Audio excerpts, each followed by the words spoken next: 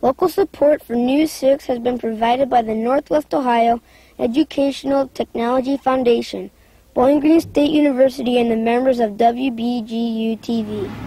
Hi! We're the 6th grade class of Gateway Middle School, home of the Panthers. Welcome to News 6!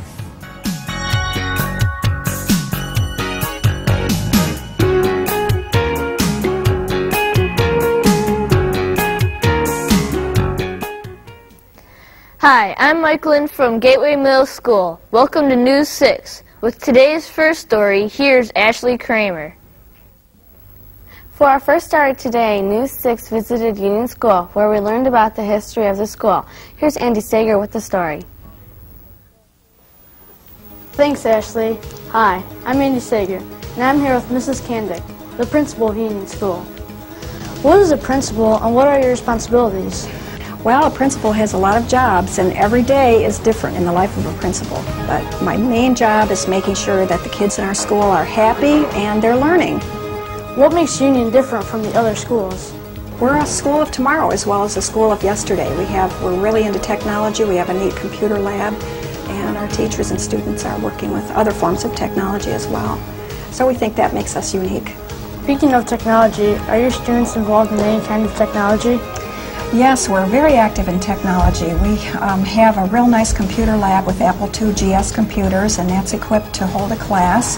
And the classrooms have computers in them as well, usually just one or two. What's your name? Dana Miller. What do you think of the computer program here at Union School? I think it's great, and I like to do the fractions, and I think it's sometimes hard, but it can be fun too. Is Union the only elementary school in Maumee?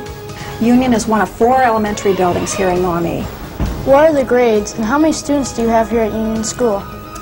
Our grades begin with kindergarten, and they go all the way through 5th grade. And right now we have about 315 students. What's your name? Jennifer Newby. What exactly are you doing with these blocks? We're just using to make fractions and patterns, and they make learning fun. If children are our future, Mrs. Kandick, what is your message to them? They have to be open to change and really willing to learn all the time.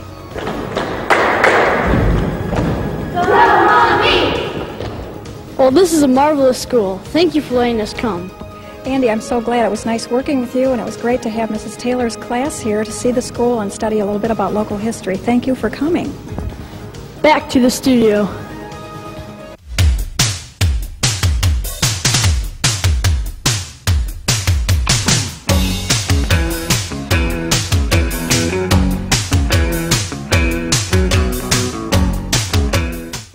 Today's News 6 is produced by the 6th grade class of Gateway Middle School.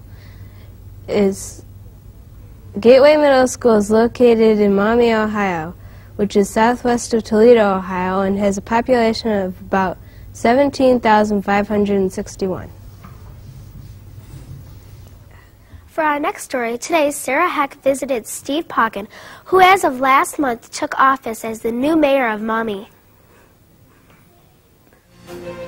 Thanks, Heather. Hi, I'm Sarah Heck. We're at the mayor's office. The new mayor, Steve Pocken. Let's go inside and meet him.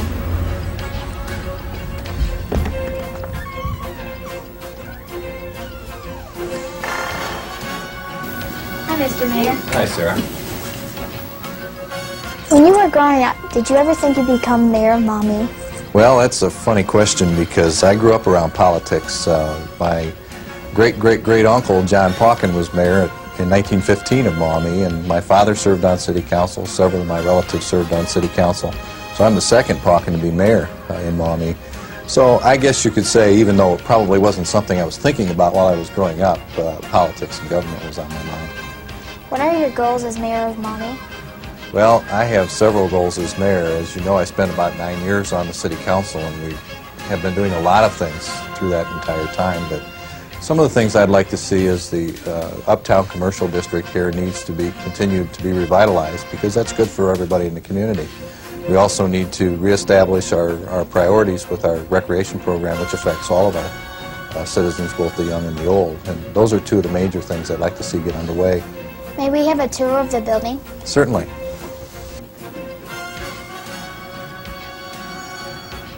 Why should citizens become involved with politics? Without participating in the process, then you basically, give up on your community involvement. So you really have to. How long is your term? Mayor serves a 2-year term, ordinarily. Is it good to be mayor? This is the greatest job in the world. What is your message to the youth? For instance, the 6th grade class of Gateway Middle School. Go to college, learn something, get an education. Thank you for the interview and the tour. I wish you good luck on your term in office and your re-election.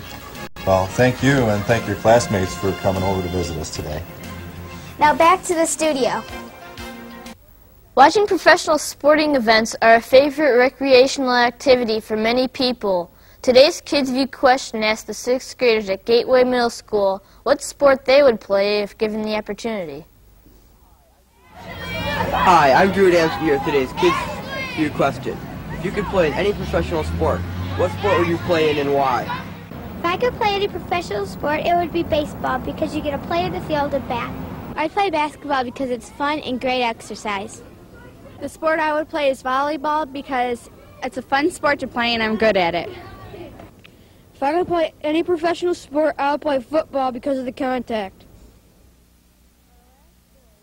For our last story today, News 6 spoke with Kathleen Gardner, who is the caretaker of the Ohio Baseball Hall of Fame. Here's Susan Maynard with a story. Thanks, Ben. I'm Susan Maynard with Kathy Gardner, the caretaker of the Baseball Hall of Fame. Is this the National Baseball Hall of Fame? No, this is the Ohio Baseball Hall of Fame. We focus on Ohioans who have played baseball and been managers and executives for an Ohio team. How can somebody be inducted? Well, we have a board of selectors who determine eligibility, and as I said, you're eligible if you're affiliated with an Ohio team or you're a native Ohioan. Then once your eligibility is determined, ballots are sent out to sportscasters throughout Ohio, and then the top selections are inducted in our induction ceremonies in August. When was the museum established? In 1975, the museum was originated, and it was originally called the Cy Young Museum. It was established to honor Cy Young, who's the winningest pitcher in Major League Baseball. And then in 1976, they changed the name to the Ohio Baseball Hall of Fame to honor all Ohioans. How do you get hands on the souvenirs? Well, 90% of the objects on display at the Ohio Baseball Hall of Fame belong to one individual, and his name is Thomas Aiken from Shaker Heights, Ohio. The other 10% are on loan to us from individuals from out the state, and as well as some of Ohio's baseball teams. Kathy, who's your favorite baseball player? Probably Johnny Bench, who used to catch for the Cincinnati Reds. How can baseball be important to kids? I think it's a way of drawing people together in today's world where there's so much stress on the negative and differences in people. This is one way for people to come together and play for a team or even just root for their favorite team or player. Thank you, Kathy. You have a lot of great stuff here. Thank you for your time. Well, thanks for coming. You can come back anytime. Back to WBGU. Thank you for joining us today. Tune in next week when Kenton Middle School visits News 6. Have a great day.